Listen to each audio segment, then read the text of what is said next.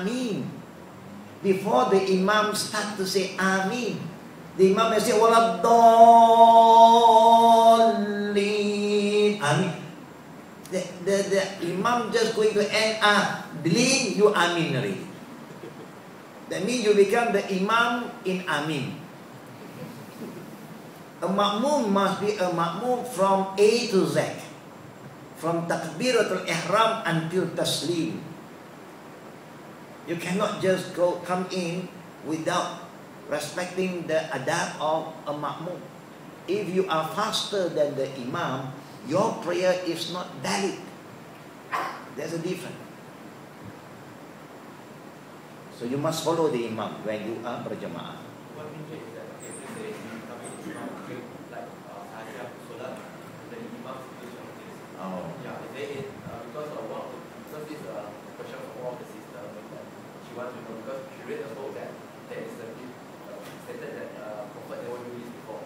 Oh yeah, the Prophet never recite the niyat aloud. Yeah, Yes. I mean in the heart. Of course, the heart is always there to remind you why you stand behind. Automatically, you know you're a makmum. It just comes in automatically. You don't have to remind you again, like you don't know. You know. Can a person stand behind the Imam do not know that he's going to be a makmum? It never makes sense. But we are so used to it. Even I know, but I still want to say something. Yeah. Sahaja aku solat di belakang imam sebagai makmumah, tunai, cash, Isya 4 rakaat for the sake of Allah. Number one, you know Allah knows what is in your heart, and you also know what you are going to do. While you stand behind the imam, you know you don't have to repeat anything anymore. But we were taught that you should recite. That is the problem. So we don't want to recite Arabic, usalli, fardu, asar, wa maghrib. Now we recite Malay. How about recite in Chinese? How about recite in Malay? Or recite in English? But there's no recitation in niyat. Niyat is the role of the heart.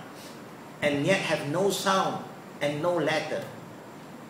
It's just in your heart. Tonight you go back, you want to sleep. Of course, on the bed you want to sleep, just make dua, Bismillahumma amutu wa ahya. You don't say, now why to now I want to sleep. No. For the sake of Allah, 6 hours, 6.5 hours. You don't do that. Of course, Allah knows what is in our heart, and we also know. It's just to make sure you just got to remind yourself. Just to remind it's okay, but nothing to recite. That's why you see the Muslim who perform the prayer with knowledge, it's very easy. When the Imam Allah Akbar, they also Allah Akbar. They don't have Salim, Allah. No Akbar yet. Why? Because it's not inside the heart. Belum masuk. Terlepas niat, dia Malay, terlepas niat. Niat belum tangkap lagi, dia mau tangkap niat. Mau masuk dalam hati. I mean, you make things so difficult to yourself. Because niat is inside your heart and you want to tangkap lagi. It's here. It's not outside, it's inside. But insyaAllah, Allah make it easy for us. Of course, you need to know, but it automatically comes. Before you pray, you know you must take ablution. Automatically, you know. You don't have to go there.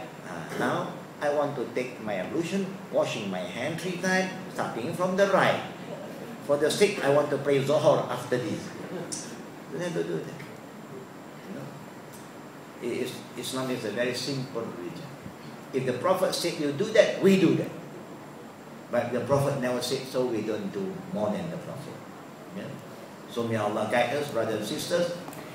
Brother, insyaAllah, I think you are ready and you have been very patient with us. May Allah reward you kindly and reward you for the patience. Yeah. Can we give way and let the brother just come in front here? Can you take the chair, the green one? Ambil meja itu sekejap. jemaah, tolong bantu.